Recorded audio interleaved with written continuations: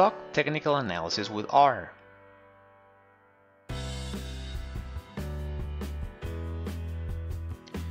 The objective of this course is for you to learn stock technical analysis main concepts from a basic to an expert level while you practice with Standard & Poor's 500 ETF prices using R statistical software as your analysis tool.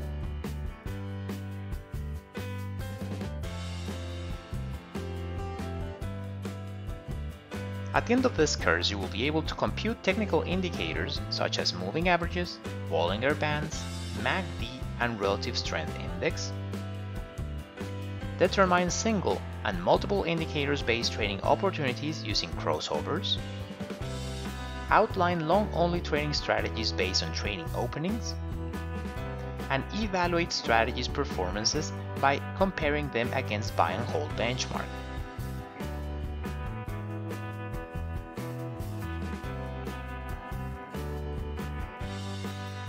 This course is ideal as you're an undergraduate or postgraduate at any knowledge level who wants to learn about stock technical analysis using R statistical software.